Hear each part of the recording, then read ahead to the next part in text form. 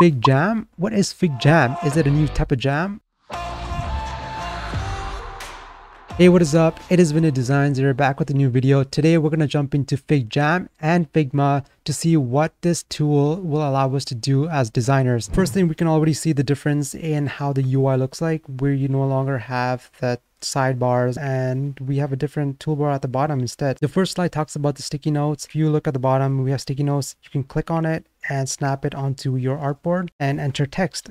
Hello. You can customize how the sticky note looks like. You can modify the text, bold, stroke, and you can also embed hyperlinks within it. So that's awesome.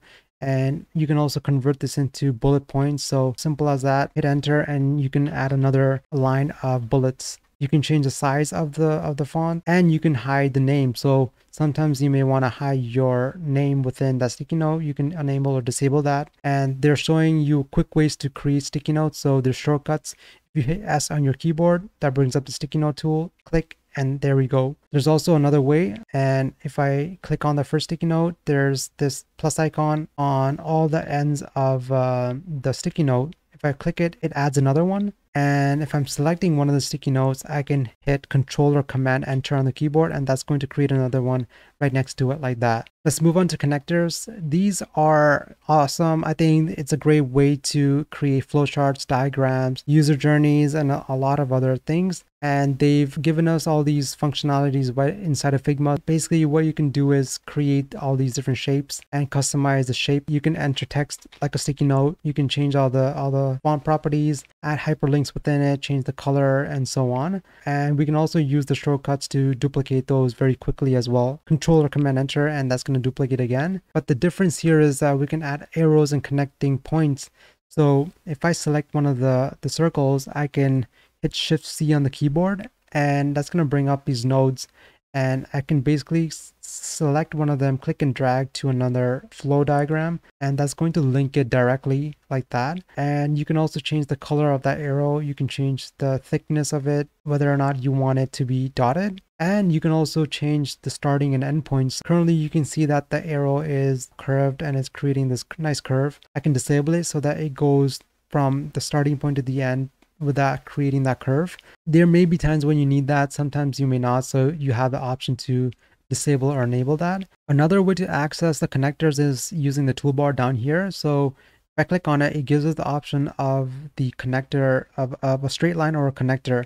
So basically the connector is the one that we are familiar with, the curved one. The other one is just a straight line. So it's still a connector, but it's a straight line. It doesn't have a curve. Let's go on to the next slide. This one is called Cursor Chat. And basically what this allows you to do is talk with your teammates directly within Figma without having to, I guess, bring up the comment section. If I hit the / key on the keyboard, you can see that it says say something, and I can move this around, start entering text inside it, like hello or something, and I can send a message to my team members. But if I press enter, you can see that it's going to jump down. But if I start entering other text, the first line of text disappears. So it's not permanent, it's temporary, and I think this is a great way to communicate with your team members without having to actually type out text or add sticky notes all over your document. Another way to access this is if you go to the top toolbar and go to collaborate, there's the cursor chat button right there. If I click on it, it brings up the cursor chat. Moving on, this is emotes and stamps added into FigJam, and I think it's pretty cool. This is going to allow us to, I guess, communicate with our team members in a more fun and interactive way. So if I press E on the keyboard, it brings up this dialog or this modal bubble, and we have some preset emotes. So I can click on one of them and I can click around my document. I can click and hold to spam it if I wanted to. And if I leave it like this for a couple seconds, it disappears. If I hold E twice or press E twice on the keyboard, it's going to switch over to the stamps. And the stamps actually stay on the artboard permanently or until you delete them.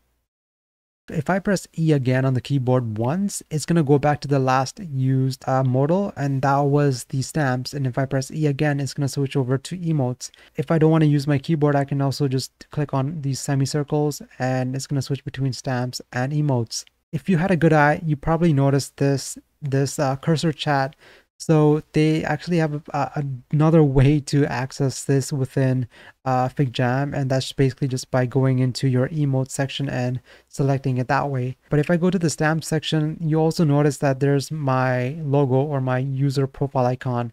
So I think this is awesome. I love my logo, and I think it's a great way to, I guess, stamp my project and say that, hey, VinitDesigns created this design. They've also given us a tip saying that if you hold down your mouse while stamping, it gives us extra big stamps. So let's give that a try. Let's go to our stamps. Let me select this. Bam! A giant VinitDesigns logo. Bam! The other way to add stamps is if you look in the toolbar, we have the stamp button. If I click on it, you can access the same modal just using that toolbar. Moving on, we have Team Library. Team Library is basically a collection of different assets. If I click on the library, you can see that there's like a ton of different illustrations, icons, and graphics we can pull into our design. So this is very nice, and they're all vector from what it looks like. You can scale them. The sizing doesn't really affect the quality of it, so that's nice. If I want to pin this components box within my document, I can click this and it's going to stay pinned there,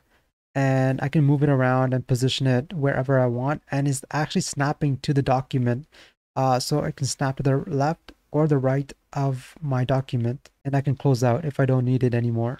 Let's move on to the last one. The last slide is basically talking about how you can import your designs from Figma. So they've given us an example of a mobile application, and I can select it. I can change the size of it, but I can't actually change the design of it. But if I select the text layers, I can actually change the text within the button. I'm going to jump into my Figma design file actually and copy and paste something that I've created here and test it out and see if that works as well. I can see that my design is here perfectly the way I designed it, but I can't edit the design. But if I select the text like we mentioned earlier, I can change it if I want to. You can see that it's kind of breaking the layout, the grid, because I don't have auto layout set to this. But if I did, I'm assuming that this would function the way it's meant to be. One more tool I want to show you is the marker tool. They didn't mention it here, but I think the marker tool is going to be one of the most fun ones, because you're going to have the option to draw out some nice free flow lines. The one thing I don't really see is an eraser button, so I'm just not sure how exactly this works,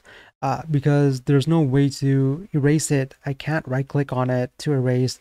If I left click, it's just going to draw more lines. This just allows me to change the thickness of the line and change the color, but there's no actual eraser. So if you do know how to use this, let me know. Maybe they just haven't implemented that yet, or there's maybe a shortcut on the keyboard where that will allow us to erase different lines and other scribbles that I've made on my design. If I want to share this file, this FigJam file with my team members, I can go to the top and start sharing this the same way we would normally with our other Figma design files, by entering their email and setting the permissions, whether or not they can edit. And you can also copy the link and send it. You can copy the embed code and paste it inside of your website if you need to. And you can actually publish it to the community as well. So let's say you create a project that is going to be useful for other people to use. You can create a template or some sort of design file and share it with people from this menu as well. So there you have it. Figma is not a mystery jam. It's just a Jamboard like functionality. So basically you're going to be able to create diagrams like you saw, create some awesome UX flows and charts and all that stuff, and collaborate within Figma without having to jump back into Miro and back and forth and all that. So I think it's going to be great. I still think they're lacking in terms of some functionalities. Obviously the eraser is not there, at least not from what I saw. Maybe Figma will release something very soon and that might change that. Anyways, I hope you enjoyed this video and took something out of it. If you learned something new, smash that like button, leave a comment, let me know what you learned, and also share this video with your friends and your team members if you think that they will find this useful within their workflow. And I will see you in the next Figma video. Peace out.